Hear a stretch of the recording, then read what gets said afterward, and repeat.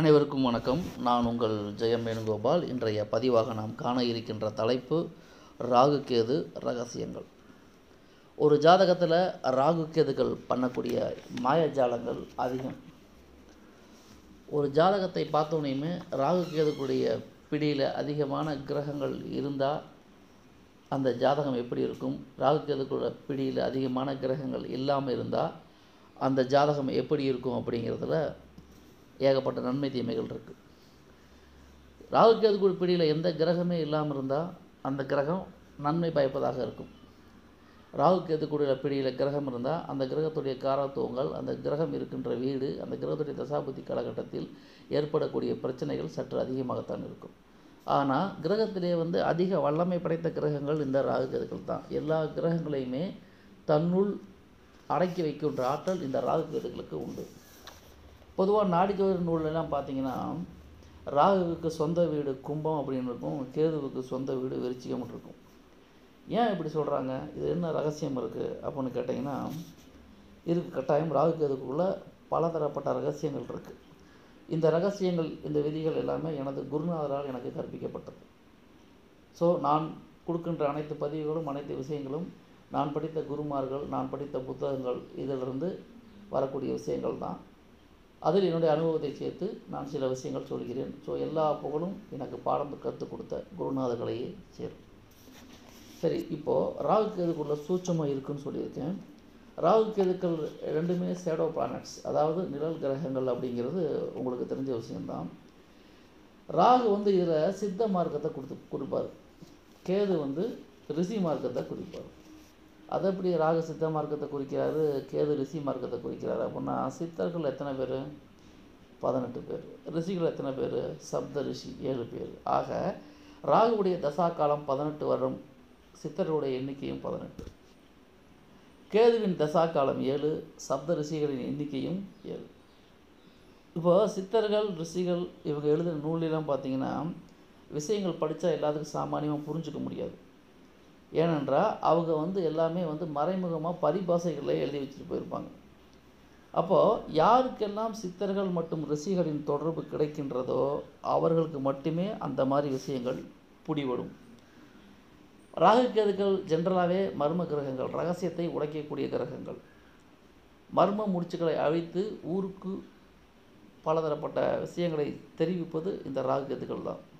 ஆகவே ராகு கேதுக்களின் ஆதிக்கத்தில் உள்ளவர்களுக்கு மட்டுமே பல சூட்சுமங்களை புரிந்து கொள்ளும் ஆற்றல் இருக்கும். புரிஞ்சுதுங்களா?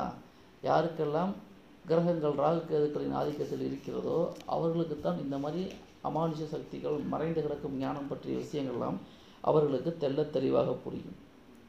அந்த மாதிரி இருக்கிறவங்களுக்கு மட்டும்தான், யாரெல்லாம் ராகு கேதுக்கு பிடியில் இருக்காங்களோ அவங்களுக்கு தான் உள்ளுணர்வு அதிகமாக இருக்கும். உள்ளுணர்வுனா என்னன்னு கேட்டிங்கன்னா, மூலாதாரத்தில் இருக்கக்கூடிய குண்டலினி சக்தியை தட்டி எழுப்பி சகசிராரத்தை அடைய செய்கிறார்களோ அவர்களுக்கு தான் உள்ளுணர்வு அதிகமாக இருக்கும். குண்டலினி டிஎன்ஏ பேக் போன் இருக்கு இல்லையா, முதுகெலும்பு, அந்த முதுகெலும்பை இடுப்பிலிருந்து உச்சந்தலை வரைக்கும் கொண்டு போகிறது தான் சகசிரநாமத்தை அடைய வைக்கக்கூடிய நிலை.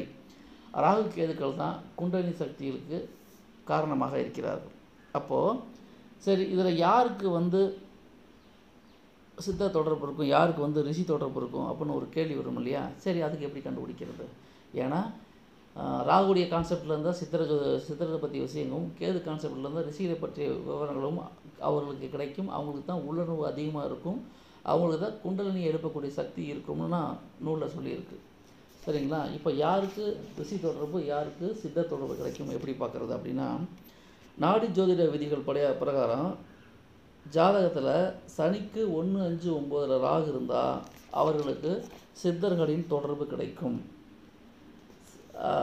ஜாதகத்தில் சனிக்கு 1, 5, 9 கேது தொடர்பு இருந்தால் அவர்களுக்கு ரிஷிகளின் தொடர்பு கிடைக்கும்.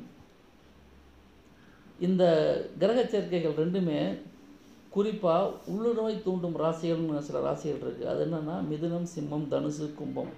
இந்த 4 ராசிகளில் இந்த 1, 5, 9 சனி கேது சேர்க்கையோ, 1, 5, 9 சனி ராகு சேர்க்கையோ இருந்தால் அவர்களுக்கு தான் மிகப்பெரிய சீக்கிரட்டை உடைக்கக்கூடிய ஆற்றல் அவர்களுக்கு இருக்கும். இது விருச்சிகம், கும்ப ராசிகள் இருந்தாலும் சிறப்பு தான், மர்ம ராசிகள். ஏன்னா விருச்சிகம், கும்பனாலே மர்ம ராசிகள். அப்போது இந்த சனி ராகு சனி கேது சேர்க்கை மிதுனம், சிம்மம், தனுசு, கும்பம் அல்லனா விருச்சிகம், கும்பத்தில் இருந்தாலும் அவர்களுக்குத்தான் மறைஞான விஷயங்களை உடைத்தெறியக்கூடிய ஆற்றல் அவர்களுக்கு அதிகமாக இருக்கும். சரிங்களா? இப்போது ஒரு ஜாதகத்தில் குரு, சந்திரன், கேது ஆகிய 3 கிரகங்களும் ஒரு ராசியிலேயோ இல்லைன்னா இம்மூன்று ராசியில் ஒன்றுக்கு ஒன்று திரிகோணத்திலோ இருந்தாலும் அவர்களுக்கு உள்ளுணர்வு அதிகமாக இருக்கும்.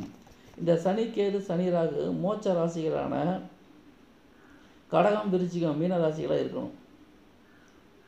எப்படி இருந்தாலும் இந்த அமைப்புள்ள ஜாதகர்களுக்கு தான் எல்லா விஷயத்திலையும் மறைமுகமான ஞானங்களை மக்களுக்கு சொல்லக்கூடிய எல்லா விஷயங்களையும் புரட்டி போடக்கூடிய தன்மை இவர்களுக்கு இருக்கும்.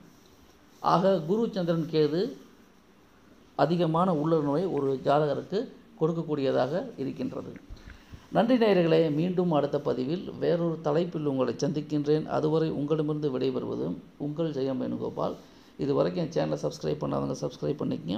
பக்கத்தில் இருக்கிற பெல் பட்டன் அமைக்கிட்டிங்கன்னா நான் போடும் அனைத்து ஆடியோக்களும் வீடியோக்களும் உடனே உங்களுக்கு தகவலாக வெளிவரும். இந்த பதிவை லைக் பண்ணுங்கள், கமெண்ட் பண்ணுங்கள், ஷேர் பண்ணுங்கள். உங்களைப் போலவே உங்கள் நண்பர்களும் பயன்பெறட்டும்.